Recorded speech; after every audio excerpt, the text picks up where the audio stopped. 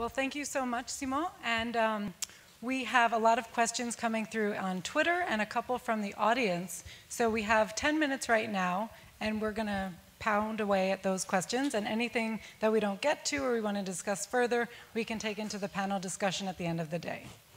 So take it away, Mia. Okay, so the first question that's come through is regarding the variation that we see in wolf dominance hierarchies and how that can lead to polarised views, and wondering whether there's understanding we can gain from other animal species to help us in this area, particularly in relation to culture. Mm-hmm.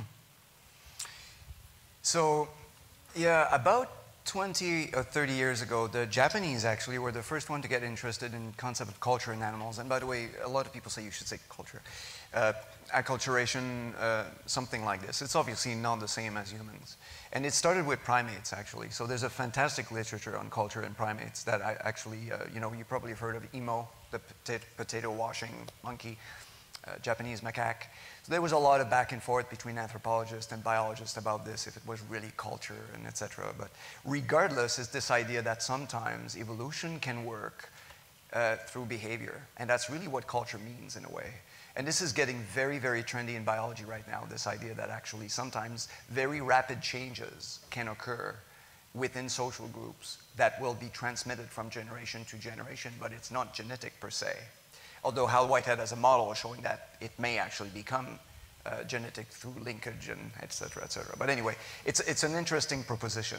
So yeah, studying other species will certainly help. And actually, I think this emerging field of studying primates and cetaceans and hopefully soon canids will shed a lot of light on this. Yeah, but it's all about how diverse they are and much more complex, I think, than we initially thought. They don't fit one mold, essentially. So there is evidence of, I guess, this cultural effect. I haven't got hands to do the inverted commas, yeah. Not just in primates, but you said cetaceans, so whales as well. And potentially these differences that we see in the dominance hierarchies across different wolf groups could be something that we need to study further to see whether it's a similar effect, or you... Sure. Yeah. I mean, I think a lot of the assumptions about this a long time ago were about, some groups would say, well, there's strong dominance hierarchies in wolves, and people would say, well, I don't see it, so you must be wrong. Well, why? So maybe you see a strong dominance hierarchies in your wolves, and you don't, and that just means you're both right. Sure. Right? Yeah. So, and I think it will, so we have to change our way of thinking about this, and I start seeing this with Europeans. I have quite a bit of an exchange with Europeans actually on this, is this idea that we need to talk to each other because we are not finding the same things. We're not seeing the same things, and that's fascinating. Mm-hmm. Another question that came in from Rachel from the UK. She asked, neurologically, predation is not aggression. Could you expand on this? That was something that you raised. Oh. Okay, that's, well, yeah, because it's not the same parts of the brain that are activated, essentially. And there's some very good, unfortunately, mostly invasive models of this with cats, with rats, etc., that show actually that during predatory behavior, including foraging behavior, actually, foraging and predatory behavior are very much the same in terms of which part of the brain are getting activated. But it's not the same than when you're actually really into an aggression, especially reactive aggression, where you're, maybe fear is part of it. Mm-hmm. So again, like I said earlier, Panksepp was mentioned by Ray, I believe, maybe even Patricia, and a lot of you know him, and I'll get into some of his stuff tomorrow, actually. But it's this idea that there's many different systems in the brain that all interact with each other. And yeah, predation, there's more and more evidence that it's not the same thing as aggression. And there's a great example of this that I show my students sometimes. You can find, I believe, on the National Geographic website, is this amazing sequence of a mother cheetah that just caught a baby gazelle, injured it just a little bit, and very tenderly brings it, very softly towards her cubs so they can actually practice hunting on it.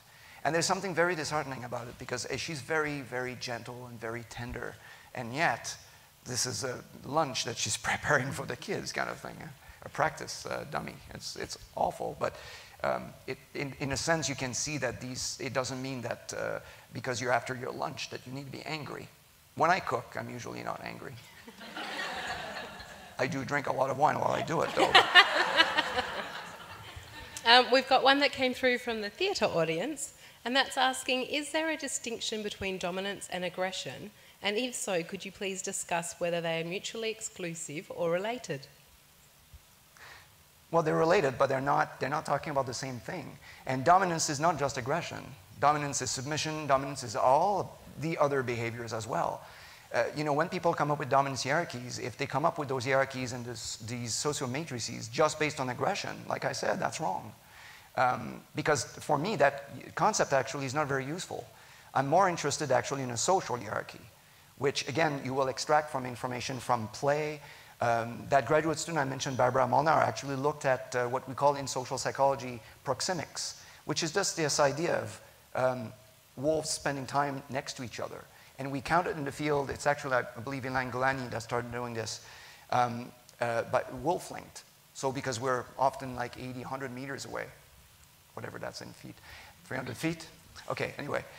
And we count the number of wolves between them. And it's never random.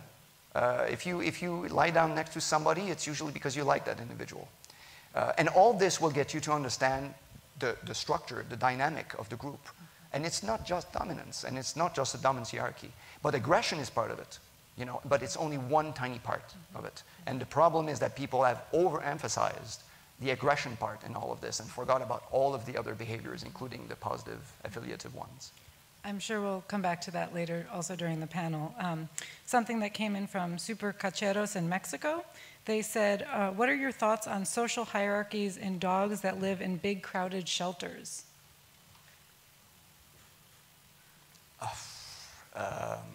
I don't know. I don't study dogs in those contexts. That's not my area. I'm not comfortable answering that. I mean, okay, let me pick up on one thing. Crowded, right there, means stress, and yes, stress can yield, you know, to aggression, obviously. So you should not have crowded conditions, basically, with wolves, dogs, or whatever, or humans, for that matter. Would it matter if it was big, crowded shelters that have a, you know, a constantly revolving set of dogs, or a stable group of dogs? I'm just thinking about how you would think about the question. No. Well, actually, if you look at the work that Bedossa has done in France, they have these amazing enclosures where they throw dogs with each other, and they have this autoregulation idea that they'll figure it out. Sometimes there's some rough edges on this, but yeah, usually they do kind of figure it out, actually, after a while. But if you keep changing and rotate, you're making it so much harder for them to figure it out. It takes a while sometimes for them to figure it out. They create their little network, and then it's fine. And you throw something else in there, like, oh, God, we have to start from scratch again. So I would say, no, stable groups are much better, but certainly not crowded, that's for sure. Mm-hmm. We had a few questions coming through sort of talking about motor patterns. And particularly after some people had seen the example of the fox caching their chicks, wanting to ask, I guess, to try and give it the context and further understand it, are there examples of motor patterns from humans that you can describe to help, I guess, as a parallel to what we're talking about in canines? Oh, well, you see, this is interesting because humans don't produce that many. Well, actually, Abel Ebbesfeld, a human ethologist, has worked on this quite a bit, and he talks a lot about these universals that, in a way, actually Patricia talked about. You know, some of these things that all cultures tend to do. And again, it's a set of rules, very implicit rules. But, you know, like the flirting thing, how do you show that you're interested? And people are not aware, even, that they're doing these things. So these are actually great examples, and I would not call them fixed action patterns here. I think they're actually action sequences with a lot of degrees of freedom. You can be very subtle, or you can be very not subtle, you know. So, and that's all about the degrees of freedom, essentially, right? You touch your hair. In men, it's different, I know. But what do we do? I don't know. I know we're not subtle. I know that. Okay. Kind of a light one, but when people find out what you do, what's the question that you're asked most often? You know, do they just go into a dog story, or is there a particular question? Because we're pretty sure, I mean, based from our experiences anyway, when you're at the dinner table and you say, I don't get to say I study wolves, but I'm pretty sure you just win immediately in terms of occupations. And everyone, for us, they want to share their dog stories. For you? Yeah. I try not to mention what I do usually if I can avoid it, because it's just makes me very uncomfortable in many situations. And I was exposed way too many times in my career with people I think that study wolves for the wrong reasons, and it's mostly to get some attention. I will always remember a student that was in the lab where I did my PhD that told us once, you know, I study wolves because it helps my dating life. Because she could go at bars and say what people would ask, so what do you do? And she would say, I study wolves.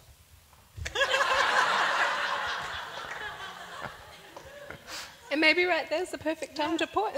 Yeah. Thank you so much. We're going to take a lunch break here in Newport, and we'll be back with the broadcast later on. Just check the schedule on the website at caninescience.info, or keep in touch with us on Twitter, and we'll let you know when we're back online. Okay. Thank you. Thank you. Thank you.